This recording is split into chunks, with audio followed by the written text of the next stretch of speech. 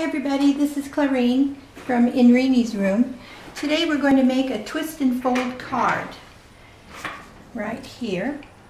This is kind of a woman's theme. The one we're going to make is more of a man type card. We're putting some fish in there. But they're basically going to be made the same way. You just change the embellishments to your likings as you like them. So let's get started. Okay, this is what you're going to need. You're going to need a piece of plain cardstock for the body of your card, and that is 10 by 7, which I already cut ahead of time. You're also going to need 3 pattern paper, just plain paper. You're going to need 3 that are 5.5 square. And then out of pattern paper, you're going to need 2 that are 5.25 square, and also an additional patterned paper. I cut mine out of a different pattern, and it's 5 by 3.25, but you could also use the same that you did for the other one. So that's what we're going to need. So let's get started.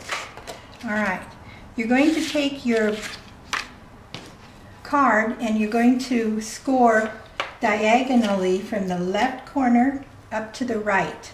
Now to do that, I'm putting it on this scoreboard where I have a line drawn down the center. I just used a magic marker. The idea is to have a place to line up angles. So I'm putting the little corners right on that black, and then I'm just scoring from tip to tip, right like that. Then we're going to turn the paper, and we're going to score. We're going to put a little dot going from the left-hand corner. We're going to put a dot in at 2.5 inches.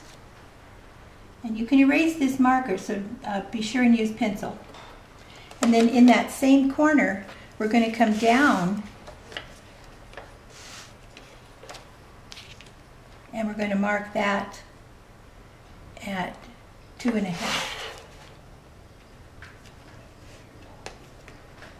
Oh no, I'm sorry. Sorry, we're going to not do that. We're going to go from the left corner, mark it at 2.5, like I did, and then come down here to your right hand corner and bring that in at 2.5. Okay, and just put your dot right there. And what we're going to do is we're going to connect those with your on the scoreboard. So line them up again with the little dots and crease that. So you have 2 score lines on this basic thing. All right, so what I have made here is a valley fold. So I'm going to go back and fold backwards to make that a mountain fold. And then burnish that real good. We're going to be using a lot of layers for this, so you want to be sure and burnish along the way. And then pick that up so that you have your bottom on the bottom, and you see these 2 little mountain tops. We are going to fold this back, and that's going to become the base of your card. So you want to make sure these match up here, hold it real tight, and then you want to line up your bottom with your scoreboard, with your bone tool. Okay, and then also on this edge over here. So flip it over and do it a couple times, because you're going to get a little bit of curling with your paper, but that's going to straighten out later. Don't worry about it. So there you have the base for your card. Okay, now for the part that's going to go on the inside there, we're going to use the plain cardstock. Now these are the ones that I cut that are 5.5 by 5.5.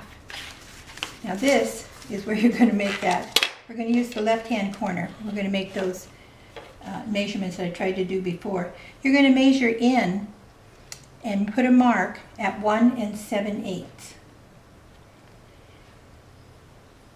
and a little 1/16. So you're actually making a line just before that tiny line before the number 2. Staying in that same corner, you want to go from that corner down, and you want to mark it at 1 1/4. So you put a little dot there. Right, let's do that on all 3 of them while we have them here. Left hand corner in at that tiny dot just before the 2. And then we're going down, and at 1 1/4 we're putting a little dot. Same over here. Little dot. Don't worry about marking this up because you can erase it. And there's 1 1/4 down. And then we're going to bring in your paper cutter, and we're just going to cut that little corner off. Just line those up. I have a Fiskars, so I have that little metal wire down there, so I just line those up, hold it down, and slice it. And then from that mark that was the just under the 2 inch, I'm going to take that and come down to the opposite little tip of that other one. Now save this little piece that you're cutting off because you're going to use that as part of your layers. So hang on to that, set it aside, and we're going to cut the other 2 the same way. You just line those up. And remember, you're cutting in from the edge, so you want to actually lift up your holder so that you can just cut across that way. And then I'm lining up the tip and where that other line was. And here's the third one. Just cut across there. And lining up that dot with the other edge. Goes like that. So I'm setting this one aside also because you're going to use those. So there's the 3. And the way these are going to fit on is one is going to go in the front. The second is going to go on the inside. Like that, so inside there. And then this is going to be a page for a sentiment if you want to write something. And that's all going to get glued down right like that. So now we're going to cut out the second set. These are the patterned cardstocks, and we're going to just hang on to that other third little triangle from those the first 3 that we did. You'll use those for something else. It's always a good scrap to hold on to. All right, so the pattern paper, these are the ones that are 2 that are 5 1/4 by 5 1/4. So for these, we're going to work on that same left-hand corner, and we're going to come in and mark at 1 3/4. And it's kind of, I'm going to make a bigger fat dot just because it's hard to see on the paper, but you'll probably be able to see when I cut it. And then we're going to come down in that same corner, we're going to come down 1 1/4 and mark that. And I'm going to mark this guy at the same time. So I'm coming in at 1 3/4. Same corner, I'm coming down 1 1/4. Like that. And then we're going to cut those off the same way. Lining up the little dots. And then that part where we came in on the top, again, is going to go down to this point on the other edge. There we go.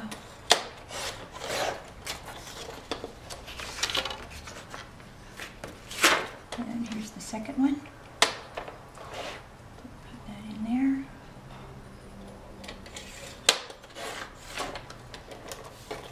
And then from the top where we had gone in 1 3/4, come on down to this other tip. Okay, so there's the second. And what these are going to do is they are going to fit on top of the solid one that you had cut, and they'll go in this way. Okay, now we're going to cut something, those two pieces that you had cut off of that first set, those are going to go down here on the outside and then also on the inside if you want them to. Sometimes I leave them off, just depends on what pattern you're working with or what you want to do.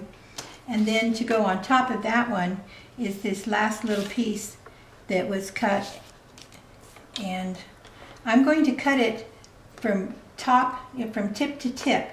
The important thing is that you lay this so that it's diagonal with the short edge up at the top. You want to be sure that you start your cut in the right hand corner so that this will come out right. So I'm going to put it in the right hand corner, and then also down here. Now if you were using patterned paper that had like dimensionals, or you had writing or something, you would have to cut two of these. So I'm going to cut that, and these are going to go right here, like that. And then this one is going to go on the inside. Let's see, like that. So be sure that you dry fit everything before you glue it down, and that's going to be the next step, is gluing all these parts and pieces in. Now you can use pretty much whatever you want.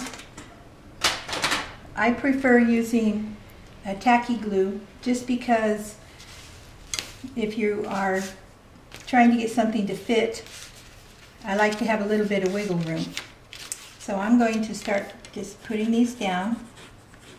Whoa, too much glue there. And that's going to be centered right across like that. It's about 1/4 inch in there. And then this one is going to go on top.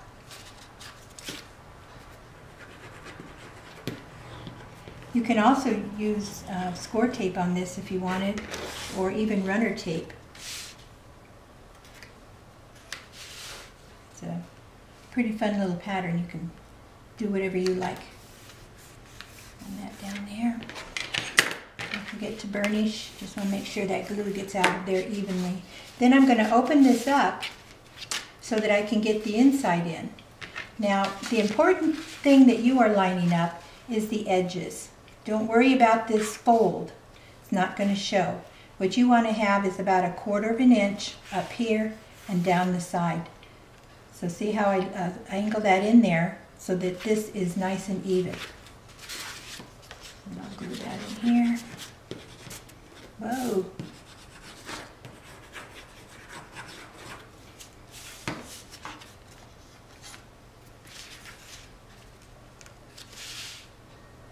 That goes up there. Perfect.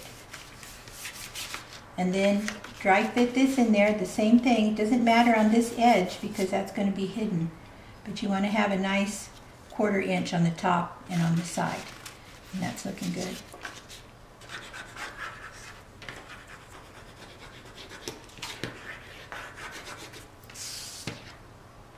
I'll put this in here.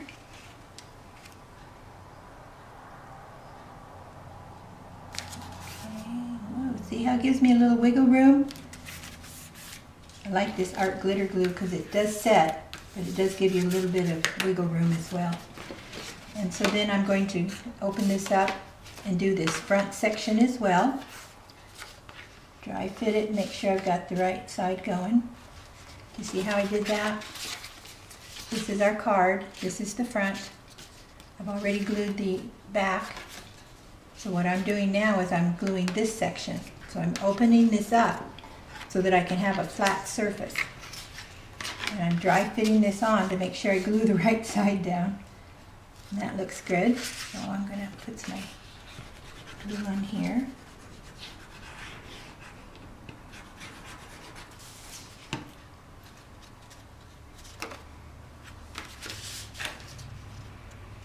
And don't worry if you get a few glue prints on here, you know the glue always dries clear. Put that here. And then the other one that's going to go in here, let's dry fit that. Yep, looking good. So put that on here.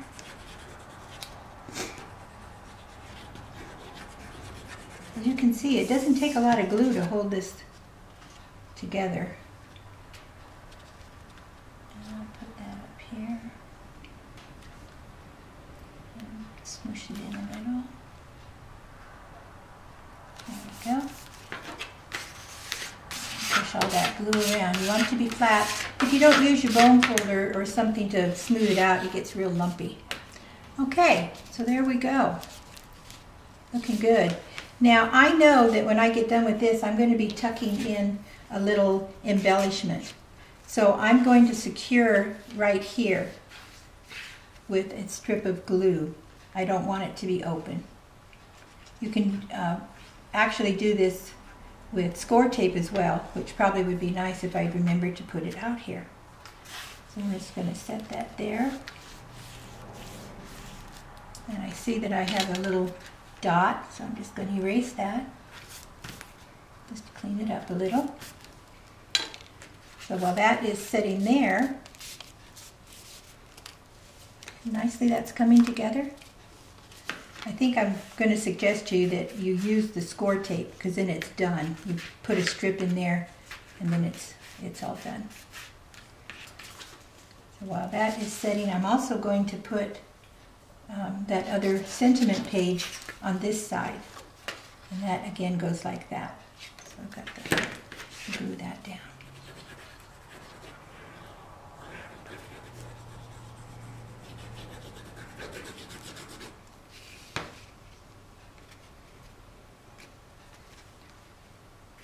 Okay, so I'm just getting a little quarter edge around there. Looks good, like that. And that glue is starting to set up in there too. But again, I would suggest that you use 1/4 inch score tape, just because then it's done. You don't have to wait around. Okay, nicely, shaping up nicely. And then on the front side now, I'm going to put this edge so that I can match the inside. This will go here. And of course, as you can see, since you know what the measurements are going to be, you can cut any kinds of colors and patterns and stuff that you want. This is a great project for scraps. That's going to go up there.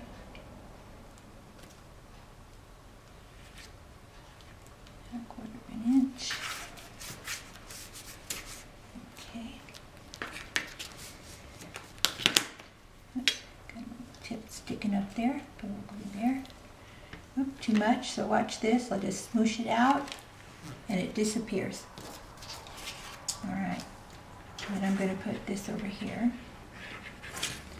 Now the paper that I used is a graphic 45, and it's the Safari Adventure, which I thought was pretty good. It's hard to make cards for men sometimes. I think they feel left out because we're getting all so easy with florals and whatnot for women. So this will work really good. I'll put that on there. Okay. Now, the fun part. Let's make that little sentiment card earlier. This is from the other card. So we're going to make another one of those. Now, I got my sentiment and all of my little embellishments off of the internet. I go to clip art, and then I just bring it into Photoshop, and then I can make them the colors and the sizes that I want. So what I did was I found this little sentiment, wishing you a year full of all the good things in life. So pretty much it could be a birthday card, but it can be anything you want. So I'm going to glue this down.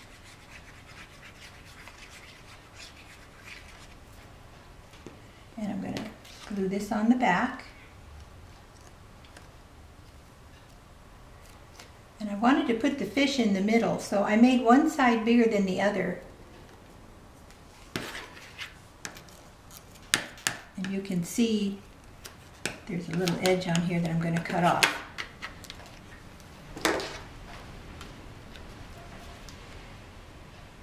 I'm going to trim that off.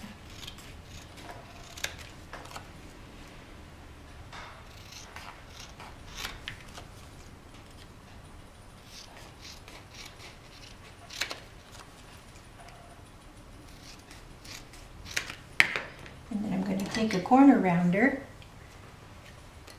and see, I got the fish kind of in the middle. I'm happy with that. So I'll round the corners. This little sentiment card is about 2 by 3. You of course can make any size you want. So that rounds my corners.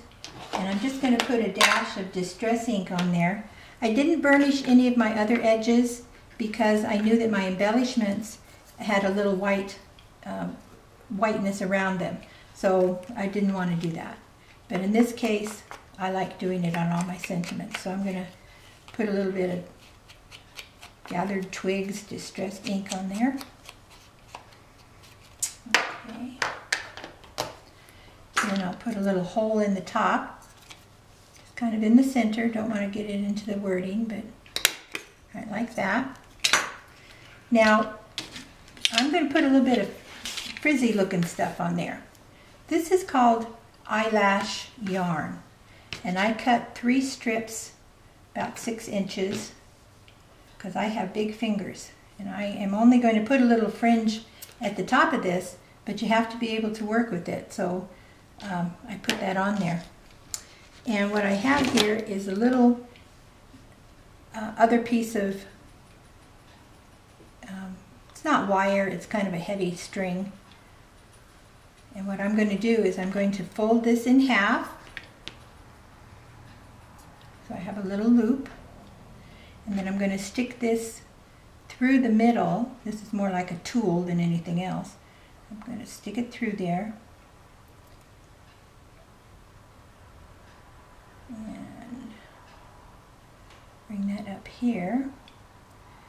And the reason I'm doing that is so that I can put a little tension there and get everything through this hole. And I'm usually with the good side up. Don't feed it from the back, feed it from the front. You go right through, pull your eyelash through, give yourself a great big circle back there.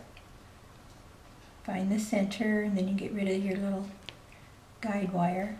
And then with your index finger and your thumb, you just want to pick up these ones that you put in the front. Whoops.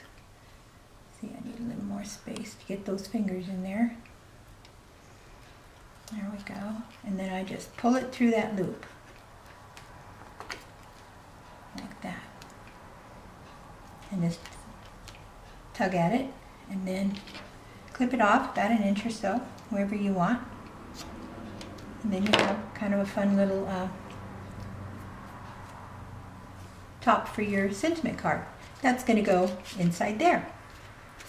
And this back here, oh good, this is glued down. This is holding its place now. That's where I had encouraged you to use the score tape. All right, so now what you have to do is just start decorating. And I like to use these little pop-up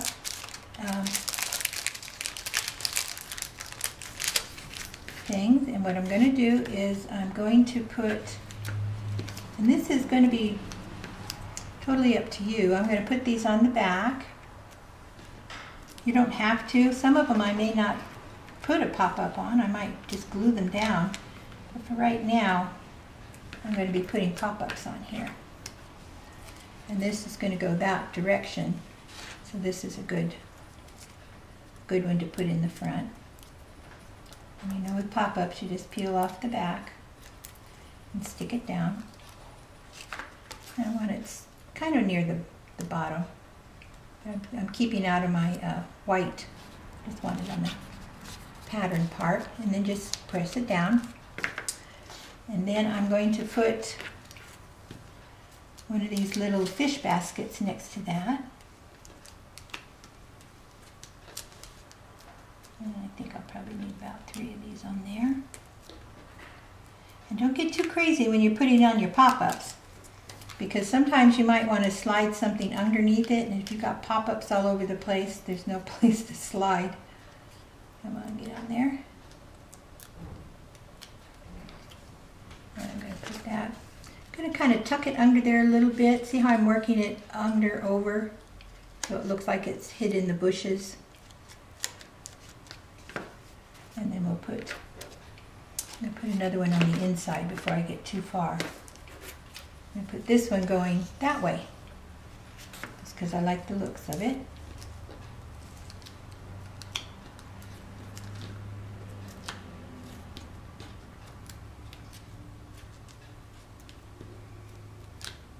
And the fun thing about these are that I can make as many cards in this style as I want, because I make my own embellishments.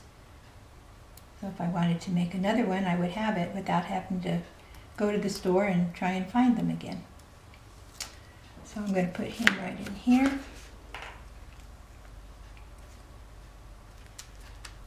There we go. And I think I'm going to put my other little sentiment card. It's called "You Make the World a Better Place." So I'm just going to put that up here, kind of tuck part of it underneath the little basket there, and kind of look like it's sitting in the grasses. And I'm going to do that. I don't think I'm going to use pop-up. Yeah, I'm going to use pop-up on that too. Okay.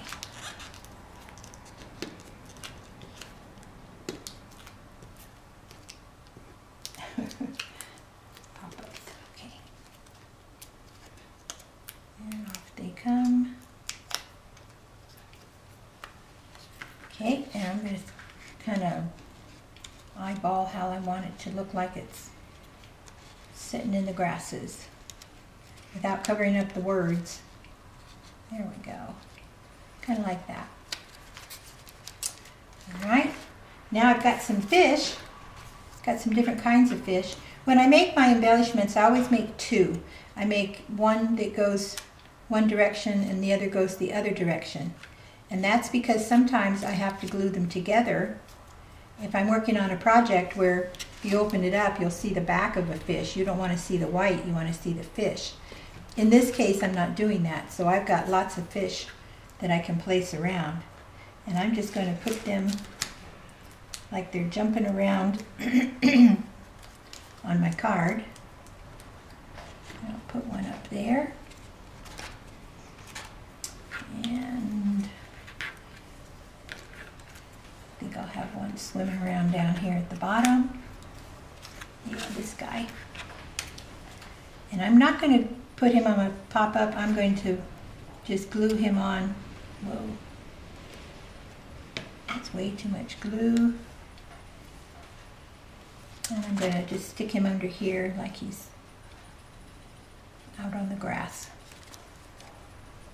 There we go. There you go. Starting to take shape, and then I'll just finish up the inside. This is where my sentiment is going to go, so I'm going to tuck that in there. But I still have room for some more of these fishes. So I'm going to put those around here. Yeah, I know probably fish aren't going to be swimming on the grass, but a little poetic license here. Take that off. And I'll put that one over here, kind of at an angle. And then I'm going to save one for the back of my card, just to kind of tie the theme in. So I'm going to put that back here.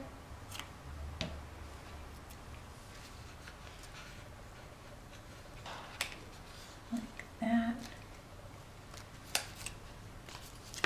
And then I think I've got room for, no, I don't want to cloud it up with too many. Yeah, I'm going to stick one more in there. I'm not going to use a pop-up. I'm going to glue this one as well because I'm tucking it out behind where there's already pop-ups. So I'll put him right here. And you know, I think that's about all I need to do to that. So this is what we've got. We've got the front of our card, you can still see that there's a another, whoops, I got a pop up on there.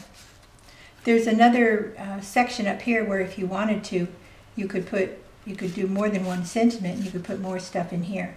Or in the case of sending to the grandchildren, you can put some money in there. They like that. So there's the front.